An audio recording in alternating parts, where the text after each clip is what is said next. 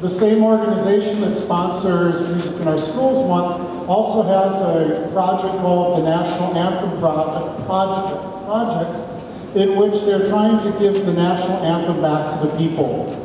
Far too often we go to events and a soloist or a choir sings the national anthem and people stand silently.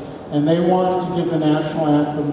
They would like to see it back in the hearts and souls of the people. So today, as we do the national anthem, we ask that you please rise, remove your caps, turn towards the flag, and sing along with us our national anthem.